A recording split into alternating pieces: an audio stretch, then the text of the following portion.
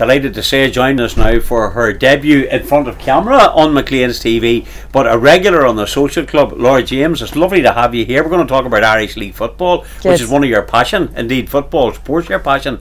The Irish League, is it in good shape or is it in bad shape? That's a really good question. In many ways... That's why I'm here. This is some start, isn't it? Anyway, there you go. It's not your first time, is it? Go ahead, go on. In many ways, it is in good shape. You're seeing that the effort that's been put in over training, the demands that come from having to play in so many other cup competitions, the pressure in terms of being able to stay up. Warren Point haven't been on such a bad run now, and all of a sudden people are looking at Dungan the Swifts and other clubs and thinking, gosh, how tense is it going to be at the bottom? So in terms of what's going on the pitch, yes, it's in good shape. The Football League is going to undergo a lengthy consultation in connection with UEFA very soon to see whether major restructuring, they're talking about summer football, reducing the number of clubs that are going to be involved, whether they are possibilities. So off the pitch, there's still a lot of work to be done.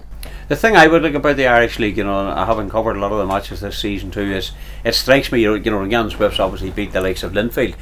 To me, that showed that basically any team can win any match. Yeah, without a doubt. I mean, the cliche is anyone can beat anybody else on their day, and you do see that. For instance, I'll mention the cup competition there. Crusaders were playing. That's right. Don't worry about that. You're right. Okay. Crusaders were playing the semi-final against Ballymena United in the League Cup there, and it looked for a while that incredible unbeaten run that they've gone on was under threat, but they pushed it to extra time and won it. So anyone can give them a good game. I mean, you think the Crusaders are very, very strong at home. That's just one example. There are so many else within the league. Interesting you mentioned the League Cup, and the League Cup obviously in the Irish Cup, and this is the area I think of real concern for local football. They can't get sponsorship. No. Now that has to be a fault, maybe not entirely of theirs, but the people who govern the game deserve a lot of criticism for that, because that should not be allowed to have continued. Whenever we lost the Irish Cup sponsorship, things should have been put in situ a long time ago. I think there's a lot of things you can say in theory in terms of marketing and advertising strategies. We're coming out at the other end of an economic crisis. For 10 years or more, companies have been looking at, right, well, where are we going to be able to slash our costs? Marketing, absolutely. Advertising, the first thing to go, and that includes sponsorship in local football and sport across the board. We're not dealing with companies like... I think you're being too nice, but look, if I look at other sports, they've all got sponsors. Like, the Irish Cup. The Irish Cup is the blue ribbon. It's the second competition, and I'm not going to sit here and let you say that to me. The fact, but nobody will take it for. I think the IFA deserve a real kick up the arse. No harm you for this. I don't think it's been acceptable. You'd be the right height to give it. I know, but I'm only. But you know what I'm saying, dear. I think that it's a precious competition. It is, yeah. The Irish Cup, yes. The League Cup, and we had Iron Brew sponsoring it the year before. Now it's technically the NIFL League Cup. It's technically, a title sponsorship that the league organisers have taken, and in that in itself is an admission of defeat. I don't know how early on pitches are made to companies to say, would you be interested in this? They need to be made months in advance of the draw being done. They need to be made to when there's still a sponsor intact and say, can you renew this sponsorship? Any marketeer will tell you that. So maybe they're leaving it a little bit too late. In which case, yes, kick them up the hole. Okay, fair enough. Well, that's not the words out of you, but there you go. It's a family show. But look, apart from that, that's our bit of our gripe and our rant out of the way. The Irish League. Now, the Blues are obviously the favourites here with McLean's at this stage at 5-6, Cliftonville 3-1, Crusaders 3-1, Portadown 18s, Glentoran 20s. In other words, apart from those top three, there's nobody else interested. Are the Blues going to win it? Are they going to get it? Or are Cliftonville beginning to go through the motions again of last season? The thing about Cliftonville is, have they done it to the extent to convince, or are they just carrying their way through it? I mentioned Crusaders earlier. In many ways, I mean, Crusaders have shown far greater consistency than Cliftonville have. Cliftonville can come out and really sort of win convincingly, They can get much heavier wins under their belt, but Crusaders just keep things ticking over nicely, and that's in many ways why North Belfast Derby is more interesting than a Big Two, in my opinion. But I still think Linfield will win the league. You look at who they've brought in. Andy Wadsworth has done more than a job for them. Ivan Sproul is a fantastic signing. I can't wait to see how he really settles in, and he looks already to be very, very happy there. And obviously Jimmy Callagher as well. Fingers crossed that everything will be done and dusted. Well, with I him. don't have that David Jeffrey video, to hand, but Big Davey, what a manager you are. Not a great singer, but there you are, David. I think he made an apology over that whole sort of bit of a stupid incident, but it shows you that the Blues still, no matter about it, after a difficult season last year with a 1-0, they're still going to be one of the teams to beat, no matter what way you look at it. Yeah, absolutely. I mean, everybody's up for it when they go to Windsor. It is the most difficult ground to go to in the league. It's the one where all eyes are on you. And interestingly enough, it's the one where an awful lot of clubs have really good records there. Ballymallard United, until they lost a couple of weeks ago there, had won their previous 2 games.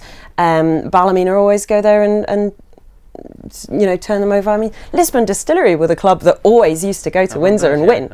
And now, of course, they're in the Championship. So it's picking up points away from home that isn't at Windsor, and that's what Linfield do. Now, your social club, which features heavily on McLean's, is a very, very enjoyable podcast with 4 well-known hacks. You obviously know good laugh, business. isn't it? It is good fun, yeah. And you also touch as well on the international scene, which I want to talk to you about as well too. Coming into 2014, we've got the Battle of the O'Neills, Michael here north and Martin down below. Did Martin O'Neill, people looked at it and said to themselves, why would he go for the Republic? But is he looking to the European Championships, with an extended amount of teams that can qualify? There's 20 now that can. It wouldn't be beyond the realms of reality. I mean, everyone remembers sort of the Euro campaign in Poland and Ukraine, and they arguably have the quality to do so. With Keane alongside him, you can't ask for greater motivation really to play, because you know what's facing you if you don't. But a step out of management, a step out of the Premier League as well, to take over a national team is a huge gamble for any manager. To be taken out of that club environment where day in, day out your message is being heard is a big risk. But I think that's a very good point. That's as far as he's looking ahead. The interesting thing I found about it too was whenever it was announced that he was going to be the manager, the lack of let's say animosity from people up here in the north, from a lot of the fans. It probably shows the respect he has now. It could be different if Northern Ireland are drawn against the Republic, you know what I mean? But the fans just went, well, so that's it. Whereas I think a few years ago there might have been a wee bit more animosity towards a decision like that. I think you're absolutely right. Yeah, a few years ago people wouldn't have let that lie. It would be like, I don't know, possibly if Neil Lennon ever got the job there or something, there could be a degree of unrest. But no, there was a fair amount of respect given on this occasion, and I think as Michael handled his appointment very well. You might remember that on the same day Martin O'Neill was announced, Michael's contract extension of 2 years was announced as well. And one of the first questions to him was, well, what's going on south of the border. Are you afraid that Martin's going to poach your players? And he says, no, it's not about who they play for, because Martin may well be out of the job by then. He may well have left by the time that the young ones come through to the senior side. So I think that helped to kind of temper reactions. Would you be in the same camp as myself that I was delighted that Michael O'Neill got an extension, because Northern Ireland, okay, didn't get the results, but I think Michael is a good manager for Northern Ireland. I think he's made a few right calls. He's made a few proper sound bites, in my opinion, on certain issues, and he hasn't been afraid to face issues. Yeah. I think he's good for Northern Ireland, and if he gets a few results along the way, all the better. Yeah, well, I mean, he's only had that one win, which is disappointing. Well, not too bad to win against Russia, obviously. The results don't tell even half the story of the thinking of why Michael was offered a contract extension and agreed that. I think it's a genius stroke on Patrick Nelson's behalf, and he'll tell you that I'm not often so complimentary about him.